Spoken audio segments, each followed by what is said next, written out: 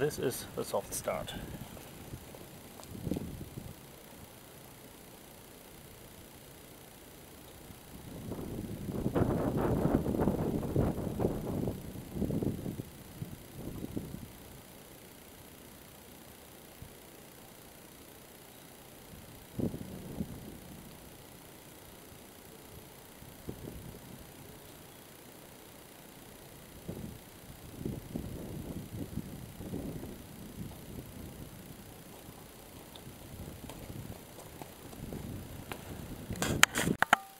So, light bulbs have a rather unique property many people are not aware of, and this means that the resistance of the filament is very much dependent on the temperature it's operated at, which means that at the beginning, when the lamp is off, the resistance is fairly low. So when you switch your power on, you have a huge surge in current, because at the beginning the filament is cold, and then it heats up, and then the current settles to its normal operating value as the resistance gets higher here, and thus the current is reduced. And this means that while the normal operating current is, for example, 2 amps, the inrush current can be 10 times as high.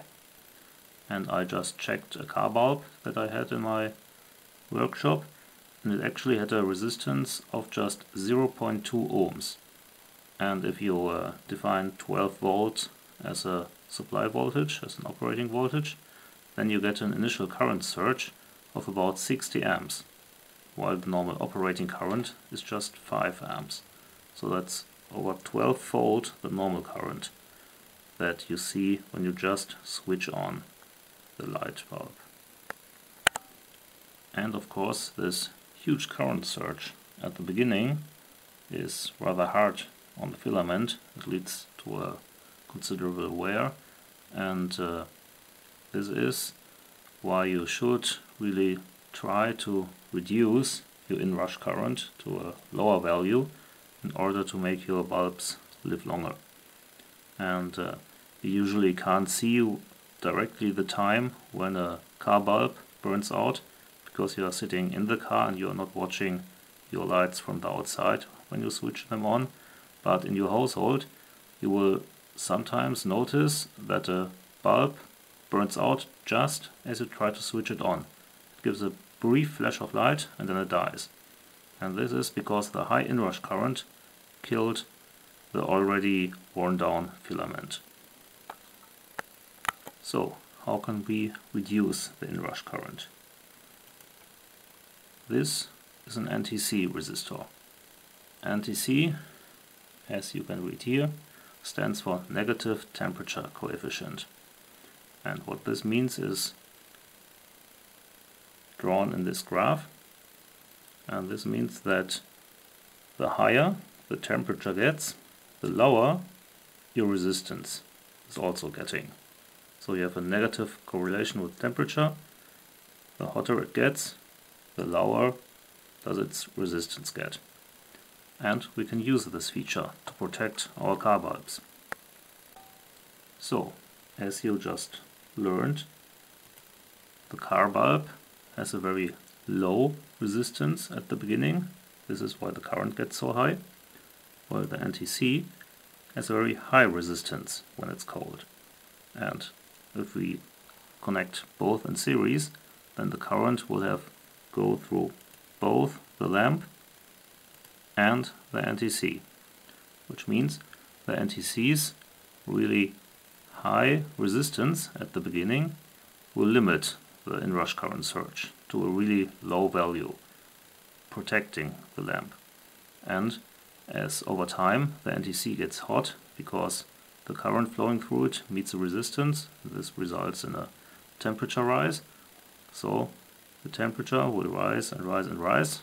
Therefore the resistance will get so low until it doesn't matter anymore, and by this time the bulb has heated up sufficiently to have itself a higher resistance, so it just sees the normal operating current and no current surge. So this is the part you want. It's an NTC 5D-20. This is good for about 7.5 amps continuous, and as those car light bulbs only take 5 amps, it has a bit of headroom, a bit of safety margin. And you're pulling out a fuse like this, and what we are trying to do is to emulate the contact shape. Oh, it's magnetic. The contact shape of the fuse by bending the contact wires to the inside, and then we squeeze it in the vise so that they get a bit flatter and a bit wider, just like the contacts here. And the length you need, this depends on the space in your fuse box. You shouldn't try it out, you should just get it right the first time. So you need to involve a bit of brain work and a bit of measuring and a bit of eyeballing with the necessary precision, so that you figure out the correct length of the contacts so that they just fit snugly. So you will find your related fuse box might look different in other vehicles. So this one looks like that. It could also look like this, and you'll always find a kind of diagram inside the cap which says which fuse is which. Here we have the headlight low beam. This is what gets used constantly, so we are going to pull those fuses fuse puller.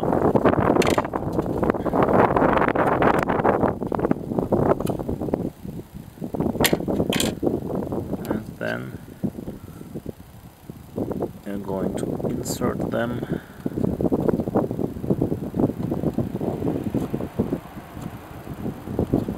like this, and the other one it's between them. That. Okay, put that in, and you see they don't protrude over the dimmer relay, so there's just enough space under the cap. It's really windy right now. No, it's really good. And up. The problem with NTCs is, however, that they do not act like a fuse at all. I just shorted the 12-volt battery with these pins, and for a brief moment, about 2 to 4 seconds, the current of over 100 ampere has been measured, and after that the NTC smoked and it got red hot, but what burned were the wires. So this one, for a brief amount of time, it lets all current pass that wants to pass. So if there's a short circuit somewhere and you replace the fuse with an NTC, then your wires will burn in your car, and this is the danger if you just replace the fuse with an NTC. But you can combine both into one part, as I did here. So instead of flattening one of the NTC wires, you just fold it over to the top and you solder it to your fuse, and on the other side of the fuse you solder a piece of wire to which you crimp such a screw or bolt-on terminal, and this one is generously insulated with shrink tube all the way over the contact. This contact is bare, but it shouldn't matter as it can touch no other live contacts or live metal. So what you are basically doing now is you are replacing this fuse with this fuse NTC combination, so you get the best of both worlds. You get a reduced startup current, reduced inrush current from the NTC, and you still have a fuse, so if there's a short circuit somewhere in the system, it will blow and nothing else will be destroyed. However, you can't repair this easily. You have to solder in a new fuse, which means that for roadside repairs you just replace the whole assembly with just a spare fuse, and then you don't have the startup function or the slow startup function anymore. You do not have the reduced inrush current logically, but just to get home it will be perfectly alright. And here you can see the NTCs and the fuses both in the fuse box. So this combination looked alright, but it was a bit of a fail. As you see, the cable runs under the NTC, and this means that I couldn't push it down far enough, and the top protruded so much that it was hard to close the lid of the relay box. So I made another slightly improved version. So this is the slightly improved version. Please excuse the shoddy soldering. Normally I apply higher standards of workmanship in my projects, but I think it should work alright. So you notice that the space just under the NTC is free, so it can be pushed down all the way. What I did here, I folded this contact over to solder it on the spade contact here, and I soldered on the wire sideways so that the space directly under it is also free, so the cable can be routed around the assembly and then down where the other normal contacts sit in the fuse box. So this is how it looks in the relay box. It's rather cramped here, sandwiched the fuses and the NTCs, and here you can see the cable routed around the NTC, and this fits snugly. It's quite alright now. I can close the lid without problems over it. However, these things during operation get really hot. I checked it and it was about 150 to 160 degrees Celsius. It is rather hot, and the whole fuse box gets warm to the touch. I think it will hold up alright.